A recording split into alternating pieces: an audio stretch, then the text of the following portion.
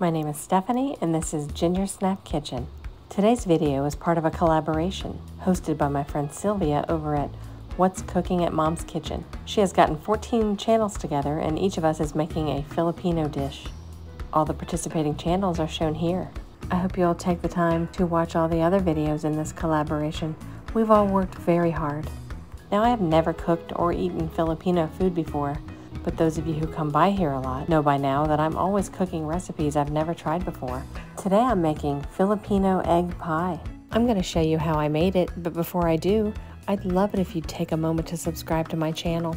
It's free and it helps my channel grow. Thanks so much.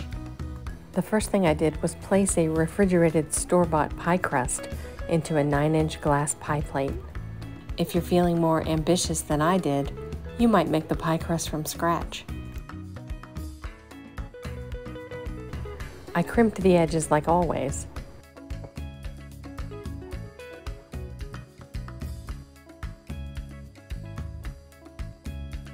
And when that was done, I lined the pie crust with parchment paper and filled it with pie weights. In this case, dried chickpeas. I baked it at 350 degrees for 11 minutes. After 11 minutes, I removed the pie weights, reduced the oven temperature to 325, and I allowed the partially baked crust to cool while I prepared the filling. For the filling, I separated 6 eggs, placing the yolks in my mixing bowl and reserving 2 egg whites in another. The other 4 egg whites can be saved for another recipe.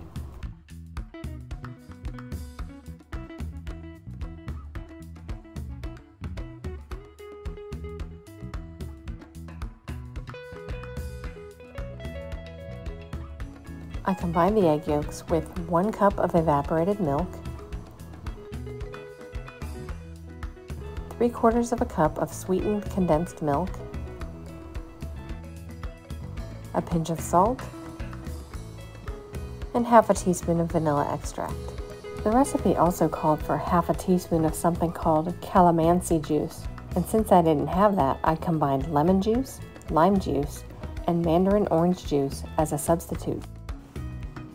Calamansi is also known as a Philippine lime. The citrus fruit is a staple of Filipino and Southeast Asian cooking. The flavor is very sour and is a combination of lemon, lime, and orange.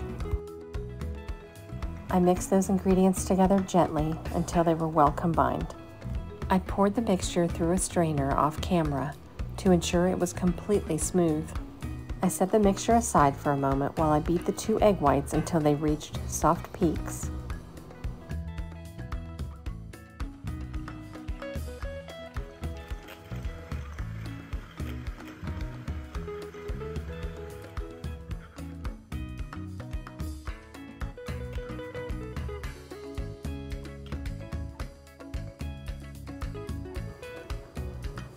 I folded the beaten egg whites into the egg yolk mixture.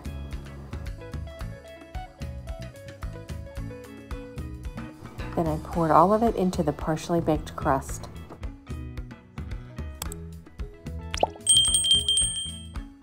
I set it on a sheet pan and I placed it in the 325-degree oven for about 45 minutes. This square of sunshine has been trying to interrupt my video this whole time. My skylight is a blessing and a curse. I looked around and realized I really needed to clean my kitchen.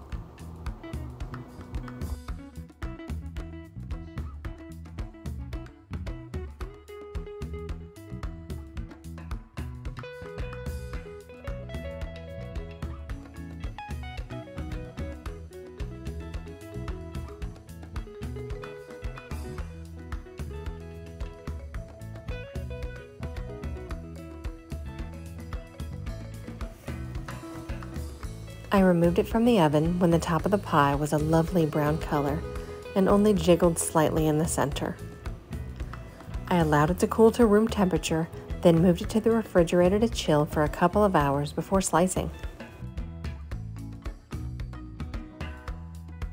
This delicious pie is not too sweet, it's slightly sour, and has an amazing silky texture. I give it 3.5 Blue Diamond Phillips heads. I hope you'll give it a try sometime. If you enjoyed this video, I hope you'll come back soon to watch me try making another brand new recipe I've never tried before. Be sure to give me a like or leave me a comment to tell me what you think. And I'd love it if you'd subscribe to my channel before you go. It really helps small channels like mine get noticed by more people. Don't forget to check out the rest of the videos in this collaboration. I've linked to each of their channels in the description box. I'm positive you'll find something delicious. Thank you so much for watching. I'll see you in the next one.